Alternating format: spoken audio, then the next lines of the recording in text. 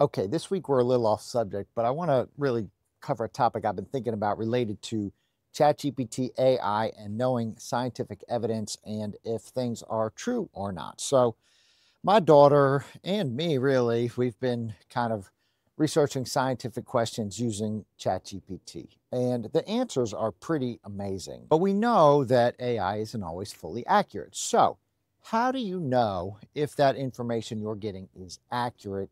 Like, what's the next step? Okay, so say we do a research prompt like my daughter did about cerebral palsy and cortical visual impairment, or say you're doing something about kidney disease and diet, or kidney disease and medications.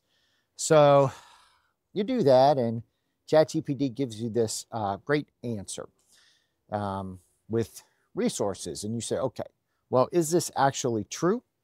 Or is this kind of made up, and have they kind of massaged the evidence, or have they misinterpreted the evidence that's out there? So, if you're a scientific person, what you do when you get something like that is you will go to the sources. Okay, so it'll give you, say, 10 articles to look at that tell you where they got the information from, how they synthesized data, and came to that conclusion.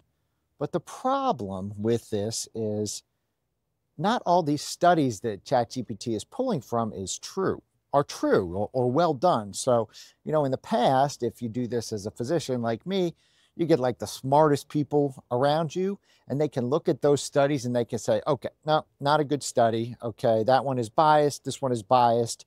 So you can't really come to the conclusions that they're saying. But AI doesn't do that. So AI will look at the conclusion generated by the author and conclude that that is a scientific study point, scientific endpoint, a conclusion. And once it does that, then it pops it into the article. But there are a lot of things that can be wrong. So sometimes the studies that are presented and the conclusions that are that authors come to, scientists come to, they are incorrect. So not all scientists are created equally. So some scientists may come up with a conclusion that misinterprets the data.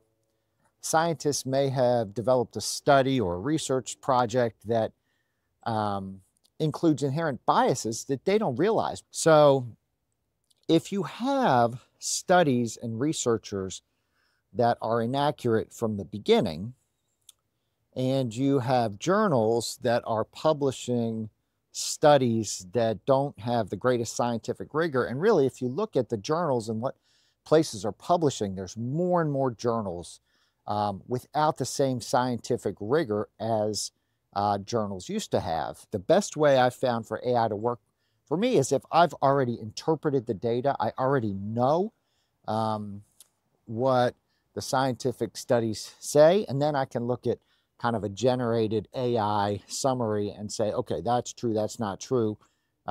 Otherwise, I'd be lost. I'm not sure what the answer is, but it's something that we'll have to watch, something that I'll have to watch as I use AI, and all of us will have to watch as we use AI. Otherwise, it'll just be this kind of like self-perpetuating conclusion of mediocre information that may or may not have the scientific merit that we all hope for when we're looking for health information. And we may not know it for 10 to 15 years when we really get into kind of see how people are doing, and we realize that what the studies in AI are telling us has not helped us the way we'd hoped they would. Okay, that's what I'm chewing on today. I'm Dr. Blake Shusterman. I'm a board-certified kidney doctor and the cooking doc. Thanks for watching.